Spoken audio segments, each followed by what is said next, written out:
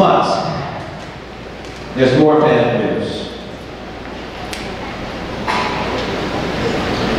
So, there is an organization called the School Diversity Advisory Group that was tasked with figuring out what the best way was to make our schools more diverse. Because it is a problem that no one is arguing or trying to say that doesn't exist. That group recently came out with a recommendation to do away with all gifted and talented programs, to do away with all screened middle schools and all screened high schools that are not the specialized high schools which they have decided they can't touch without state intervention. This is already happening in this district. On 60th Street and 3rd Avenue, there is a new school, a new arts middle school that was supposed to be competing for the students that go to Mark Twain. Because District 20 sends a lot of our arts kids, our dancers, our actors, our singers to Mark Twain. That school is not allowed to audition and not allowed to screen their students. So that's where we are. This is where I need your help. This is a political issue. Everybody here needs to know who all their elected officials are. I can't, as your PTO, endorse any one person, but I can urge you to view all of the candidates through whatever lens is most important to you.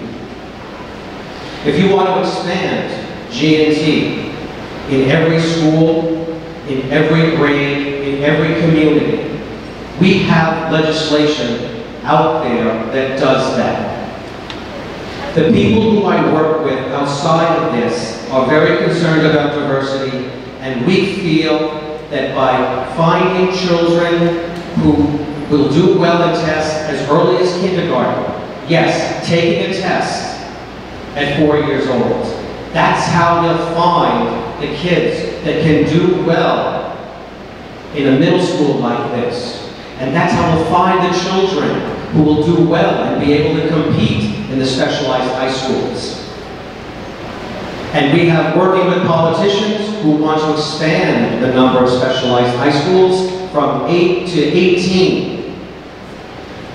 There are other solutions out there that don't include getting rid of things, getting rid of programs that a majority of parents from our district, I believe, want to keep in place.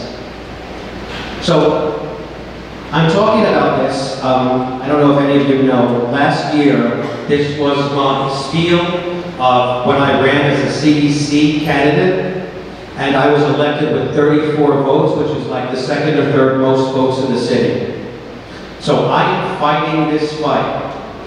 I was elected by PTO members of this school saying this is what I was going to do. So until such time as you vote me out, I'm going to continue on this path because I believe this is what you want me to do. If anybody wants to talk to me about ideas that we could do to go forward, solutions, my email's all over the place. I'm online, I'm on Facebook. Reach out and we discuss it and we'll figure out ways that we can make it better together. But most importantly, you need to vote. You need to register to vote. You need to get your families to register to vote. And you need to get the person, right, your elected representatives, your senators, your assembly members, your council members, and most importantly, you've got to find the person who wants to be the next mayor of this city, the person who's going to appoint the next chancellor of this city, and you have to vet them, and you have to make sure that they know that this is a concern of yours, and get your families to do the same. I'm fighting this on multiple fronts with multiple different people, but without you, nothing will make a difference.